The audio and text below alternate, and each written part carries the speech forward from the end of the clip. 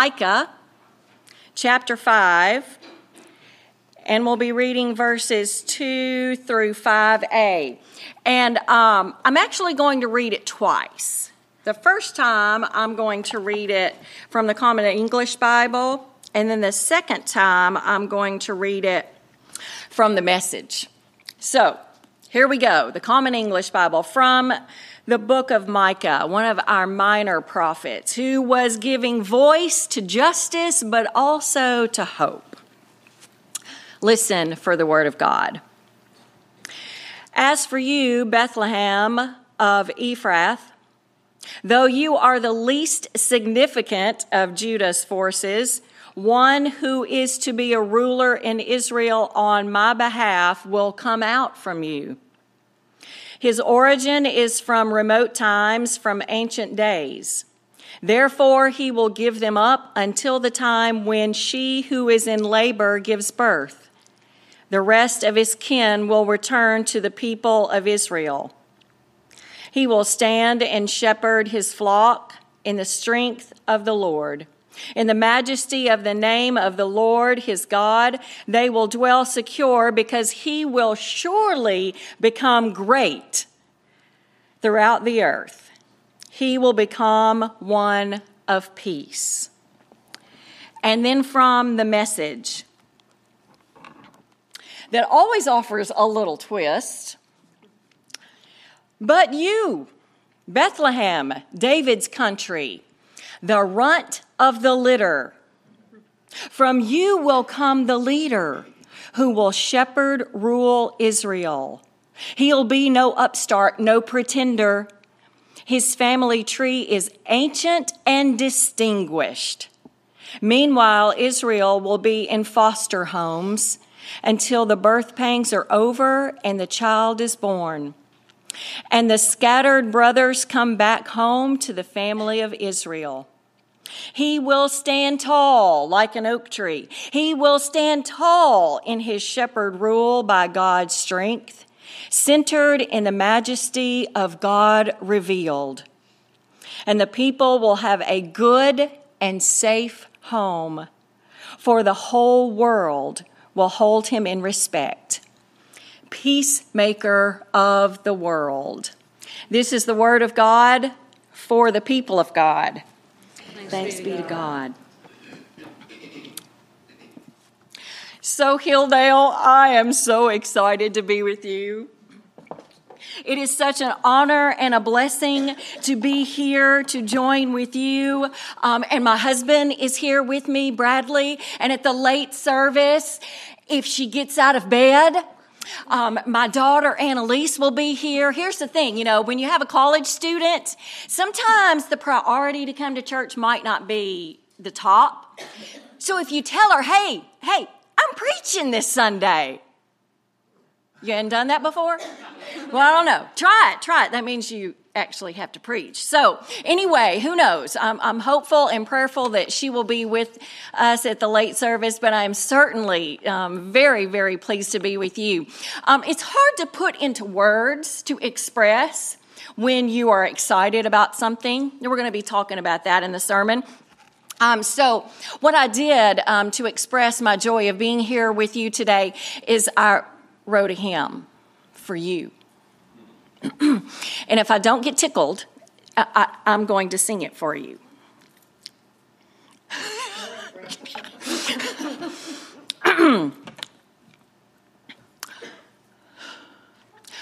Oh, Hilldale United Methodist, how gratefully I come to sing a hymn and share a word, but I will not play a drum or saxophone.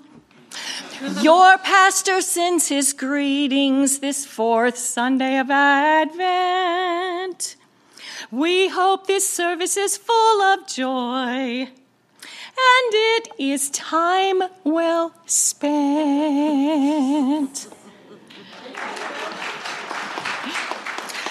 I know, keep my day job. That's all right. But it's hard to express how excited you are about certain things.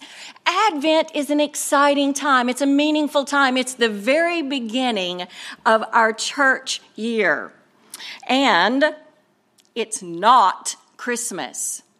Advent is not Christmas. I mean, as much as we want Christmas to come, the children, can I get an amen? It's around the corner. As much as we want Christmas to come, Advent is not Christmas. It's a time of waiting. It's a time of preparing.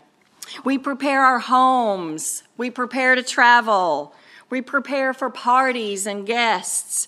We prepare sugar cookies and gingerbread houses and Christmas trees. And most importantly, Advent is a time we prepare our hearts. I absolutely love your Advent theme.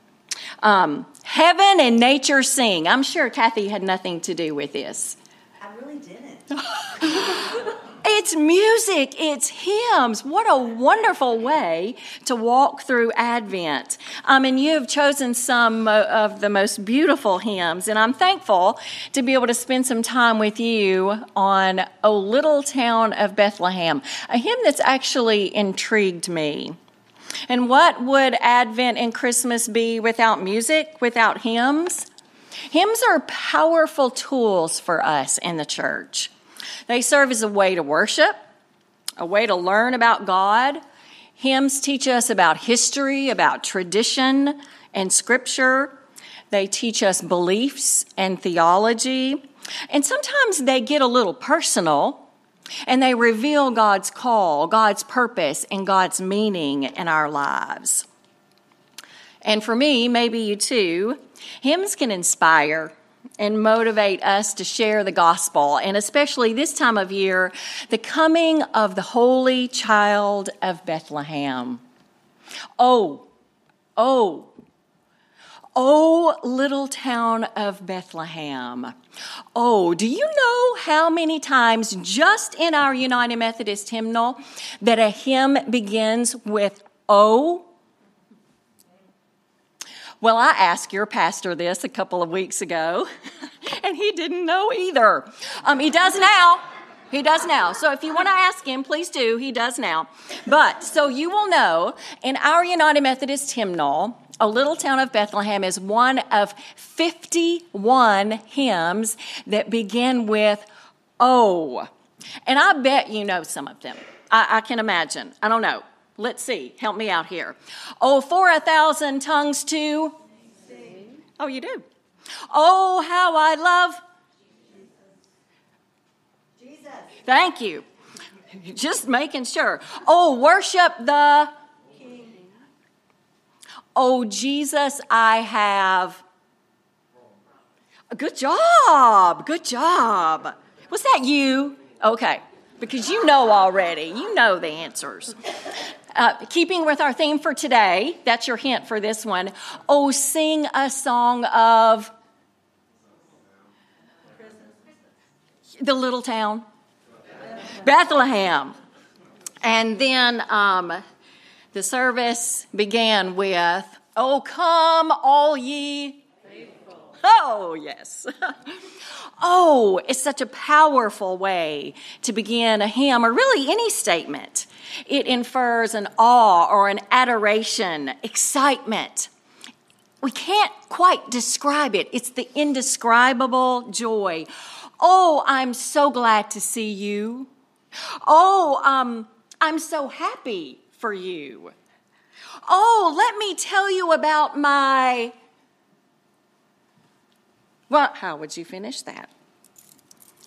I figured many of you would say children, grandchildren. Oh, let me tell you about my grandchildren. Awe, adoration, excitement. Well, in our hymn for today, "O Little Town of Bethlehem," this indescribable joy is no exception. There's a great story that goes with this. The story goes that it was actually the sight of the little town of Bethlehem that motivated the writer, the text writer, Phillips Brooks, to write this hymn. He was a rector. He was an Episcopal priest. And at the time, he was at the Church of the Holy Trinity in Philadelphia. This is the year 1865. So he was on vacation in the Holy Land. And he and his buddy, I'm guessing another priest, they go on horseback from Jerusalem to Bethlehem. And the story goes that as they approach this dark, quiet Bethlehem, Phillips Brooks is filled with awe, filled with the mystery of this place, this holy place. And he writes the words to this hymn. Now, let's go a little bit further. This is 1868. Now, I'm not really sure when this happened in the process, but he asked the organist if he would write the music to this old little town of Bethlehem. So the organist is Mr. Lewis Redner. Now, I don't really know the timing. So he could have asked him 2 years ago, or he could have asked him like a few days ago. But anyway, this big stature of a man, he was 6'8", Phillips Brooks, the Episcopal priest. He loved children, and he wanted very, very much for children to sing O Little Town of Bethlehem the Sunday before Christmas, the fourth Sunday in Advent, and he wanted a tune. So we asked the organist, write a tune to go with this text. So he goes to him on Friday, the Friday before the Sunday, fourth Sunday in Advent, and he says, so, Redner, do you have that tune yet for O Little Town of Bethlehem? And the organist said, no, not yet, but I'll have it on Sunday. So I don't really know if it was a matter of the pastor giving last-minute demands or if it was the organist who procrastinated. I don't know what. I don't know which it is. I've experienced both, but I'm not suggesting that would happen here. But anyway, that was the scene. So as of Friday, there was no tune. So Saturday night, Lewis Redner is so caught up in his Sunday school lesson. I mean, this is getting ready for the fourth Sunday in Advent, and we're going to have the children sing for the Sunday school Christmas service, and there's still no tune. So he goes to bed with no tune. And during the night, angels awake him with a tune. This is how the story goes. Angels wake him up with a tune, and he has it in his head, and he writes it down, and then he goes back to sleep. I don't know how that can happen. Anyway, he goes back to sleep, and the next morning, he gets up and harmonizes it, takes it to church, and the children sing for the very first time in 1868, O Little Town of Bethlehem. Now, later they say that neither he nor Reverend Brooks ever thought the carol or the music would live beyond that Christmas of 1868. But guess what?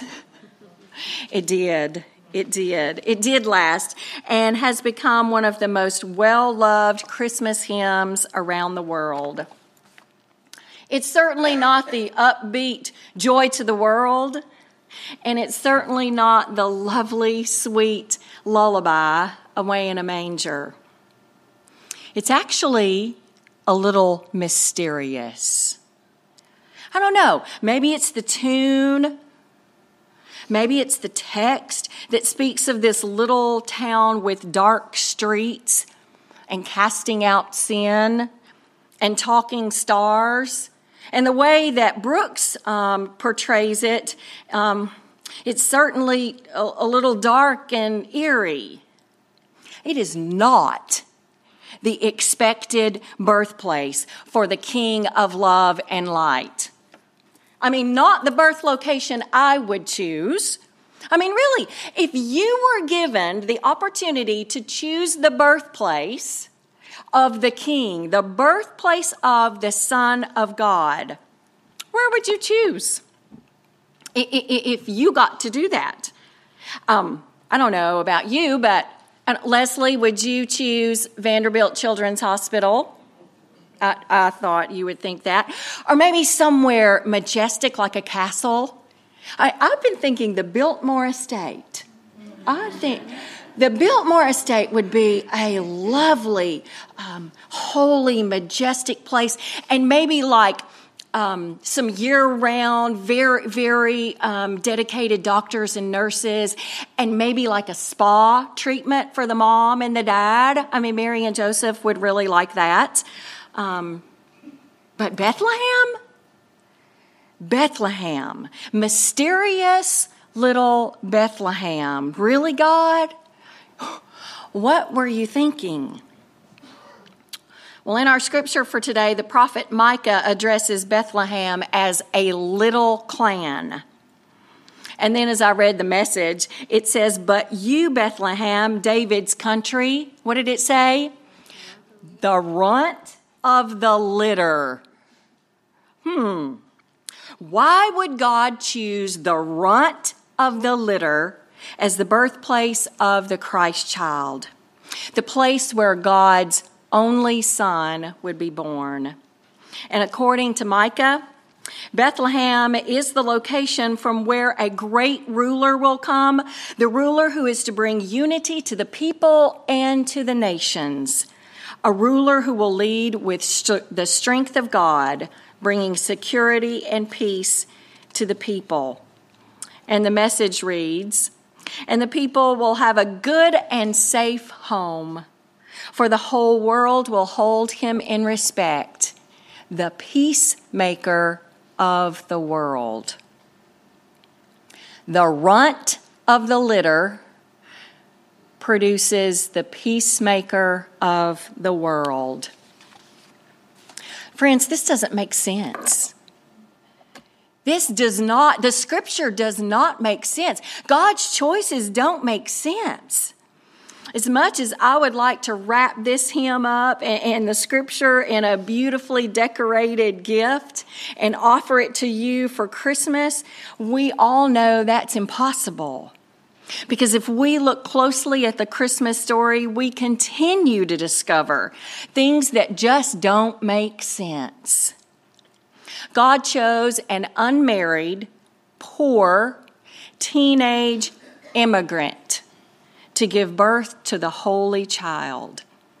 And this Holy Child with a bold agenda. From Scripture it says, not only will he lift up the lowly, but pull down the mighty. Not just will he feed the hungry, but he will empty the hands of the rich. That's what this Holy Child, born of a poor immigrant, is to do. And what's more, God chose another poor, although righteous, immigrant carpenter to love a woman whose story he didn't understand, to protect a baby he did not father, and to accept an heir who was not his son. God chose not the designer crib with organic cotton sheets. God chose a stinky, dirty pig trough as the first place Mary and Joseph would lay the Holy Child. God chose not the religious leaders, ouch. God chose not the rich or powerful, but God chose the lowliest of the low, social outcasts, the shepherds, as the first to see the star of Bethlehem. And it was God who chose Bethlehem, the runt of the litter, as the birthplace of the peacemaker of the world. Friends, in a world where we are abundantly blessed with safety, with security, with privilege, this doesn't make sense to me. In a world where we esteem the wealthy, we value power and influence, we often look down on, ignore, and even exclude those who are different from us. These choices that God made don't make any sense. But Jesus didn't come to make sense. Jesus came to make peace. So to God, a peasant virgin, a timid carpenter, a dark little mysterious town, and a group of unclean outcasts of society makes perfect sense. That is, if the goal of God's actions is to give birth to love and peace that will transform the world. So friends, during this Advent season, what is our goal? What are we hoping for? What are you working toward as a church? What are we working toward as a United Methodist denomination? As a country? As a community? What are you expecting out of this Christmas? Or have you thought about it this way? What is God hoping for? What is God expecting from this Christmas? What does God need from you? Who is God choosing for his mission of love and peace to the world? Well, I'll be honest with you, I'm still wrestling with this scripture. I'm still wrestling with the hymn text. And my invitation to you is to join me. Join me in this struggle. My hope is that we'll leave here with way more questions than answers. Questions that will draw us closer to God's presence and God's meaning and purpose for our lives, personally and as a church. I believe questions are acts of faith. One of my favorite preachers, Davis Chappell, currently serving at Brentwood United Methodist, agrees. He says that sometimes a sincere question is what drives us to discover the reality of God's presence. And could that possibly be our greatest desire and goal for this Advent Christmas season? To discover the reality of God's presence. And could that have been Mary and Joseph's desire? To discover the reality of God's presence. And could that have actually been why they were chosen? And why their response to God was yes. Well, here are some of my questions. Join me. God, why do you choose the unexpected and often undesirable to carry out your mission of love and peace? And God, just as you were present in the mystery and the messiness of the Nativity, are you truly present in the mystery and the mess of our lives? I don't know about you, but my life gets really messy sometimes. And God, could you be choosing us? God, could you be choosing Hilldale United Methodist? God, could you be choosing me? In the midst of our messy, busy, ordinary life that rarely makes sense, could you be choosing us to show us the reality of your presence? Could you be choosing us to show up as the gift of transforming peace and love? Oh God, Oh God, if and when you do, please help us to recognize you and say yes. Steve Garnis Holmes is a writer and a poet. And this week he shared a poem called Feliz Navidad that I would like to share with you in closing. He writes, "We sang Christmas carols in the gym at the prison. The visitors sang out on all the goldies, all those old British tunes and their smooth rhymes, all of the glorias. The inmates mumbled along. Everybody sang to the backs of the chairs in front of them. Then we got to Feliz Navidad. We didn't know that one so well, but the guys belted it out with gusto. They sang it to each other. This was their song. Shepherds on the hillside suddenly given good news in their own language.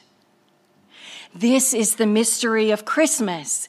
God has come to sing our song in our language.